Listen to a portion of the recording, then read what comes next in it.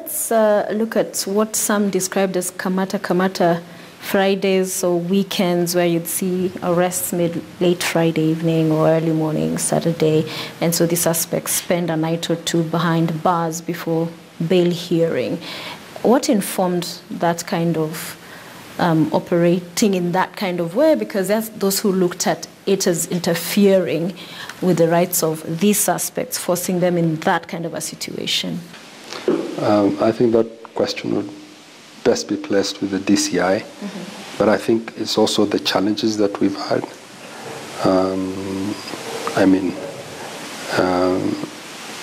For example, NYS, we had about 50 people, getting them all, and we've not gotten all of them to date. There's some warrants still out. Right. So we took that into consideration, and many other factors. And I think it's legal. There's nothing illegal about it. And I've always asked myself, why is it that because we've arrested certain individuals, these questions arise? When we know that there are youths out there, unajua msako. Yeah, it's always on a Thursday or on Friday. They are held from the streets and put in over the weekend. Why has that not been an issue?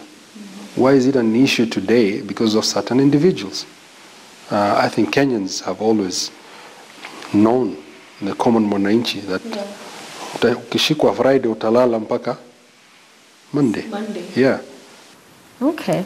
Then there's also a different debate in terms of, there's a judgment rendered by Justice Korir, if I'm not wrong, in a murder case, where the parties were allowed to,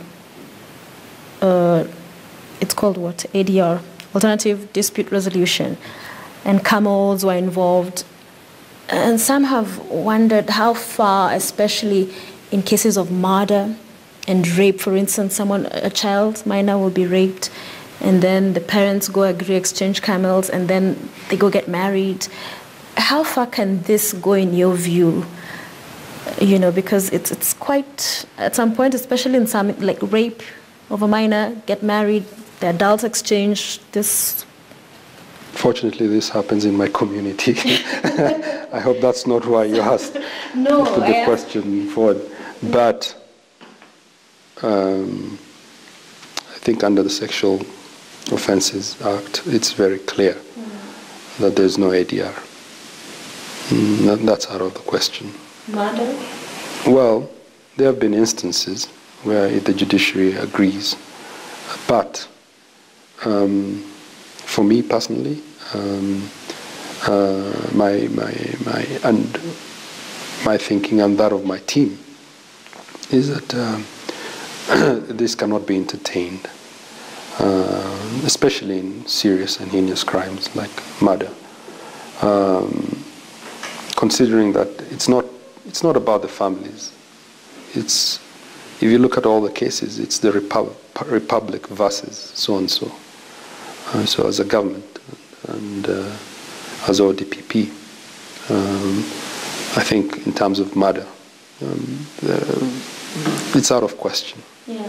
Because we're seeing a little bit of that in one of the cases recently. You know, the former Garissa CEC, Idris Mukhtar. The governor was arrested, questioned, released, and now there's talk of this kind of arrangement happening. There was a fundraising over the weekend to raise... That's out of question. Okay. And I can tell you that outright. If the evidence is there, whether you're a governor or a pauper, if you've murdered, then you'll face the law. Okay. Yeah. Even if they seek whatever other measures? They can seek whatever other measures they want. There is issues of, for example, plea bargaining. I must be clear on that. Yeah. But the first requirement for plea bargaining is that you plead guilty. That's where we start. Yeah. You spoke about the public being patient on the investigations around the Sharon Otieno case. Yes. The DCI talked about 3 days we'll settle this. And of course, there's been a lot of anger because of the nature of just how events unfolded.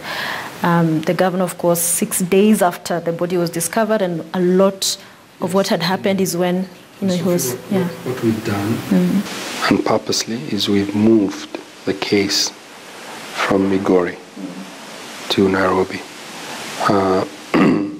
because we noted that those charged on the ground were maybe unable. There was interference. That's why you see we brought the suspects. There's another suspect on the way now and will be brought here in Nairobi and away from interference. Yeah. The investigations are ongoing. There's issues of DNA. We have to get warrants to look into the phones and how they were used. So there's quite a number of things. Maybe the DCI thought it was a close and shut case. But then again, I've always argued that we should not go by emotions. Investigations have to take time. And they cannot be driven by emotions on the grounds. They have to be driven by the evidence. And if we think that there isn't sufficient evidence and we need to work on the evidence, then fine. We will look at the different theories that have been advanced as to how this occurred. Yeah. We are looking into that. It will take a bit of time, but we will conclude it. And I assure you that we will prosecute. Right. On the flip side, on the defense, the suspect had been detained for 6 days. Magistrate ordered he be released, but a case was made for him to be detained for a further 14 days as investigations continue. And so... We applied for that. And it was granted. But the argument still would be, why prosecute before you have investigated? Or why charge? We've not prosecuted, but in this, we have to look at the public interest also. If we left this individual out there, one, we cannot guarantee his security, for example. Two, I think having looked at the environment, we considered that there would be interference. We didn't want another situation of what occurred with the coroner's case. And there are a lot of other factors that we took into consideration. Yeah. There are instances when you will need custodial period so that you can undertake the investigations. That has been done. It has been done on terrorism cases and other organized crime cases. Yeah. And such heinous crimes also, I think, if we ask and we are granted, then the courts are convinced that we need that. It took 6 days for the governor to be questioned, and yet, there were all these things about that there was... We cannot just because some few individuals say that he did it, we have to look at what we have. Yeah. I understand the crime scene was tampered. That's why it took a bit of time. Okay. But at the end of it, we got him to come and write a statement. Yeah. So being guided by the evidence, you investigate. And I think that's the best way. That's the best Otherwise, we will victimize people. And remember, prosecution is not always about getting convictions or prosecuting people. The DPP, I think, needs to look at. This is about taking other people's civil liberties. What is informing the cases you take up, you choose to go into? Because on any given day, I imagine that at this moment, there are crimes happening all over the world, all over the country. So what informs? We don't choose. Yeah. We look at the evidence. There's a test that we look at the threshold. We look at the public interest, whether there's a prima facie case, whether the evidence is strong enough. We don't, you don't choose cases. You choose, you prosecute what has evidence. Yeah. But if the question is, do we have a strategy? Exactly. When it comes to corruption? I think my strategy is that we prosecute. First of all, cases and matters that come to us when it comes to corruption.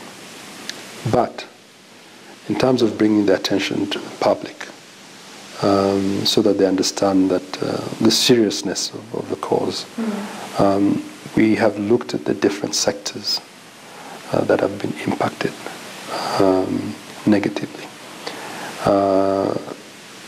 especially those that affect our economy, our national security, and also our social and political fabric. And if you look at the cases that we've brought, so for example, NYS, it had an impact on the youth, and it was continuously and continuously, and we purposely took a great interest in it and guided the investigations. If you look at the Kenya Power and Lighting, it's about our energy sector, the impact that it has had on our economy, inflated bills, faulty transformers, and everybody knows about that. And really, if we want to achieve the big four, I think the energy sector is a very important sector. If you look at the KEBS and you marry it into manufacturing, counterfeit goods affects our manufacturing sector. And we expedited that because of that. If you look at the maize, we considered a strategic reserves and food, and the effect that maize scandal had or has. And there are more cases on that coming, just like NYS. We're going to have phases. So we have a strategy. We're not just haphazard as some people would want to think. We are also very soon, but soon would be maybe in the matter of 1 or 2 months, we will also be focusing on the health sector. So strategy, largely, broadly is described, and you break it down as also focusing on the big four agenda. Well, focusing on the big four and as I said, our economy and the national security of this country. Okay. Those that have a great impact and that exacerbates all the threats that we face. Let me ask you this at that point, because some would hear that, and of course the president has expressed political support and will on the war against corruption, and there are those who wonder, is ODPP operating under the behest of the president? So they hear you've aligned your prosecutions on the big four. Is he being directed or led in priority of cases by what the president would seem important? What do you tell those people who have those concerns? We are called the government of Kenya at the end of it. You have different arms of government that are independent. The constitution is very clear. We are independent, but we are part and parcel. We are also interdependent. And I cannot work in a vacuum. That's the truth. If it's independence, I've prosecuted PSs. We're going to prosecute CSs. CSs. We've taken the DCJ. In terms of independent, I believe that we are independent. You are going after the bad guys and trying to recover assets, trace the money where it is. But let's talk a little bit about IFMIS. And the Auditor General has flagged it out as a pretty much porous system. In fact, when I looked at the report, he was talking about a system that could be accessed by unknown people from unknown locations, numerous number of times, so that it's free for all. And so far, the step we've seen the Ministry of Treasury take, Treasury, has been to write to the various accounting officers on They will be looking into the passwords. So not much has happened in fixing such a system.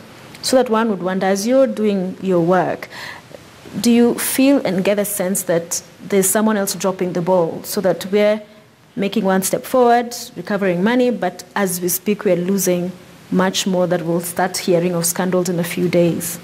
You paint a very bad picture. That report was very bad. Well, I think I also raised my concerns during NYS, and this matter was brought to the attention of the Treasury.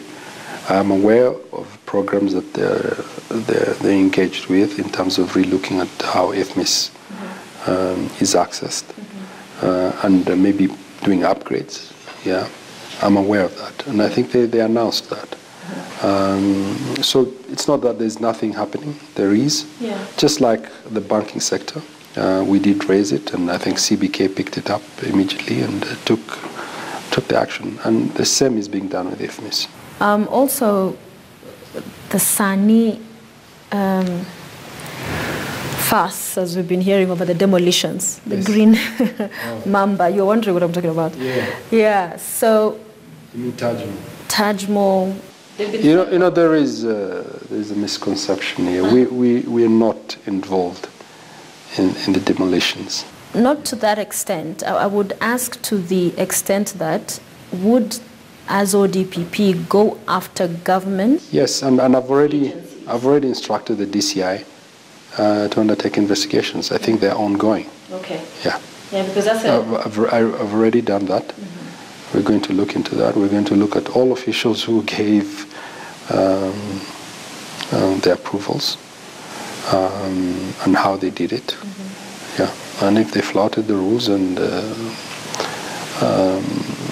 there was a crime, we'll prosecute them. Yeah. IEBC has been quite dramatic scene of events in as far as leadership for the past 1 year, playing out in public.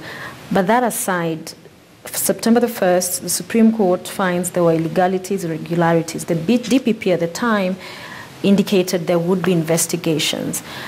And a lot of what we see playing out, some suspect, is touching on those illegalities. So is this a matter you're seized of IEBC? I think the investigations are ongoing, both by the DCI and the ESCC. The file has not come to me, but I'm aware of the investigation. As you continue with your work, and your team, are you confident this anti-graft campaign will bear fruit? Because there's still the skeptics who say that, especially when it comes to senior officials, public officials, things always get a little bit trickier.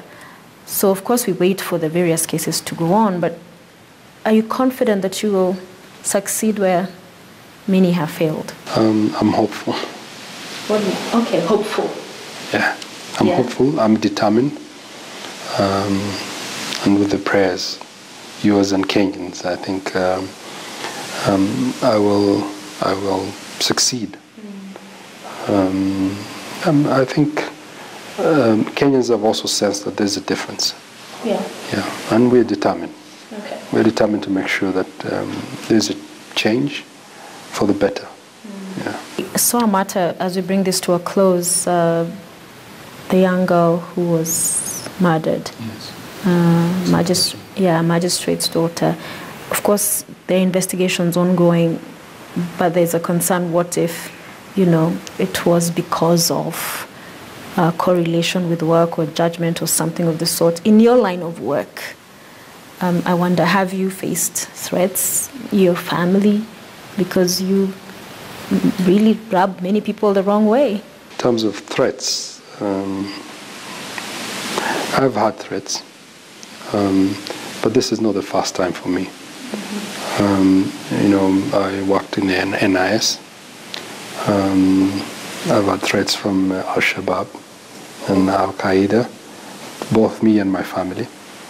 Those threats are still in existence. I think Al-Shabaab renewed the threats against me. But there are also subtle threats.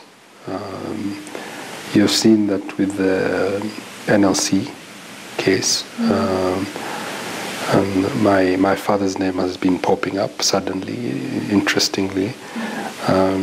They didn't do that much earlier, when they were in office, but suddenly there's a lot of interest. And I think it's a way of telling me that, you stop. But one thing, and I want them to understand, is that I believe in God, and I believe that my destiny is only determined by God, and no human. So if I'm destined to die at a certain time or point, then I will. There's nothing that I can do about it. We all have an expiry date. And frankly, if I have to die for this cause, there's nothing better. And I'm determined. And I want them to know that for my country and for God, I will do this. And I'm determined. Well said. What do Kenyans expect? You're just 6 months in. You have a long way to go. What should they expect from Mr. Haji? Expectations are pretty high already right now. No, okay, and I don't want to. So I don't want to. You don't want to make them any higher? In the sense that let me deliver, and then. And that's what it's about. And that's it. I don't want to brag. I don't want to, let it get to my head, as it has with a lot of people. I think I will try and work with them as a humble servant for the people of Kenya, with integrity. My fear is that I might not be able to deliver. Why is that? No, I'm saying I'm afraid that. Okay. Not that. Sorry, maybe I need to rephrase. My fear is that what if I don't deliver? But I'm determined, and I think and I believe that I will, because there's a change, and I've been in government for quite a while, but there's a determination now. Well, we wish you the very best. Thank you so much for joining us on Checkpoint. So we will watch and hope you succeed for the sake of justice for all Kenyans who are hoping that, in all kinds of scenarios that you're investigating and looking into prosecuting, that in fact justice is served and seen to be served. And thank you for watching. That's it for Checkpoint. I'm Sophia Wanuna, and we want to thank Crown Plaza for hosting us where we filmed this interview.